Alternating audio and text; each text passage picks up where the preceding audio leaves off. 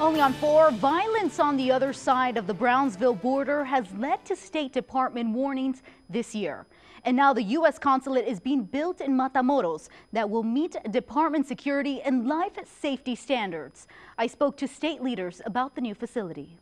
Consular functions, Marine Security Guard residence, and support buildings will be part of a new U.S. Consulate building in Matamoros. Our job is to help foster trade and economics and friendship between the United States and Mexico. The U.S. Consulate claims the new facility will strengthen the relationship between Mexico and the U.S. We're right here at the border. This is a great post, and anything that we can do to further cement and further explore the relationship between our two great nations is a check for us. The new U.S. Consulate General will be located on a 7.7-acre site in the Jardín neighborhood of Matamoros. The U.S. State Department has warned consulate staff to stay indoors as a safety precaution, prompting the U.S. Consulate General in Matamoros to tighten up security measures.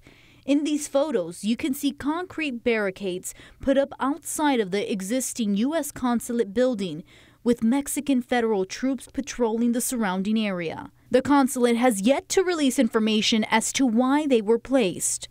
This year alone, the city of Matamoros experienced several violent incidents, forcing state leaders to step in. In June, a letter by U.S. Representatives Filimon Vela and Jason Chaffetz was sent to Secretary of State John Kerry, sharing information about lack of security in Mexico. A delegation of congressional staff members visited the U.S. consulates in Matamoros and Nuevo Laredo and returned claiming a deteriorated security situation in and around some of the cities where U.S. consulates are based. The letter stated in February the U.S. Consulate in Matamoros reported 227 separate security incidents in the U.S. border region, including a carjacking at a supermarket frequented by consulate employees. We have quite a number of people that work in consulates around the world, quite a number of people that work in the consulate in Matamoros, and our number one priority above all else has to make sure that our citizens that are working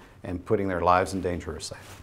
U.S. Representative Filimon Vela says the State Department is trying to construct buildings that are safer for employees working abroad. Read the State Department's warnings across Mexico and in particular in the state of Tamaulipas. There are clearly some security concerns.